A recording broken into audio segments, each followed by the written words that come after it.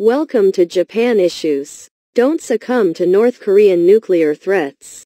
We would like to share the commentary, October 13th, by Mr. Tsutomu Nishioka, a senior fellow and a planning committee member at the Japan Institute for National Fundamentals and a visiting professor at Reitaku University. On October 10th, North Korea announced that its 7 missile launches between September 10th and October 9th were military drills by the Tactical Nuclear Operation Units, guided by its leader Kim Jong-un. As I have reiterated, there are 2 kinds of North Korean missile launches: tests by the Academy of National Defense Science and drills by military forces. The Academy under the Korean Workers' Party's Munitions Industry Department undertakes the development of nuclear missiles and conducts their test launches. After missiles are developed and deployed, they are used for drills by military forces.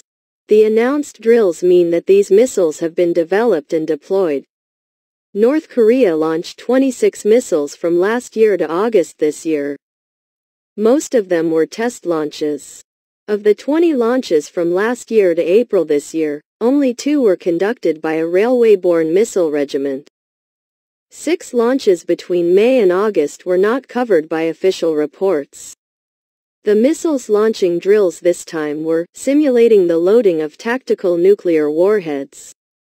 Simulated targets were airports in the operation zones of South Korea on September 28th, enemy's main military command facilities on October 6th and enemy's main ports on October 9th. The last 2 groups of targets may include U.S. bases in Japan and Guam, as well as Japan's self-defense forces bases and ports in Japan.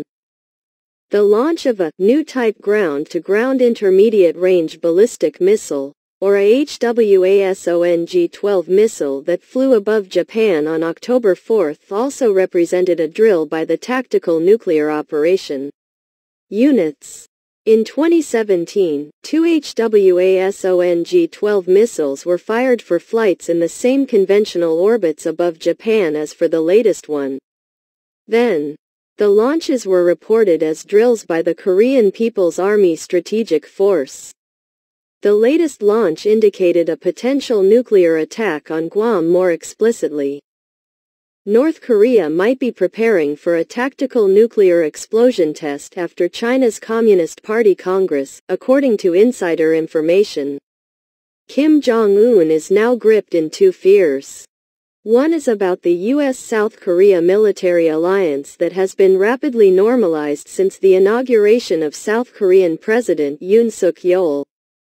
The other is about North Korean people's growing discontent with hard living under international sanctions and a border closure. To break through the fears, Kim attempts to pressure the U.S. Biden administration into easing sanctions while securing his own safety through the military provocations using nuclear missiles. Pyongyang's current emphasis on short and intermediate-range missiles, which differs from its focus on the development of intercontinental ballistic missiles reaching the U.S. mainland in 2017, may anticipate a deal with the Biden administration that may include officials who are ready to admit North Korea as a nuclear-armed country unless it has ICBMs. In 2017, the Japanese government of Prime Minister Shinzo Abe concluded that the self-defense forces could intercept HWASONG-12 missiles bound for Guam. Japan and the United States then maintained military pressure on North Korea and won United Nations Security Council resolutions to impose sanctions that deprived North Korea of most of foreign currency income. As a result, Kim Jong-un agreed to hold a meeting with then U.S. President Donald Trump without winning the lifting of sanctions or assistance. Prime Minister Fumio Kishida should follow suit of Shinzo Abe. The Kishida administration should warn the Biden administration against any easy concessions to North Korea. Encourage the United States and South Korea to exert military pressure on North Korea and impose tougher sanctions on North Korea. Japan should lead the North Korean dictator to understand that the past practice to take advantage of growing tensions to win the relaxation of sanctions or assistance would not work. That's all.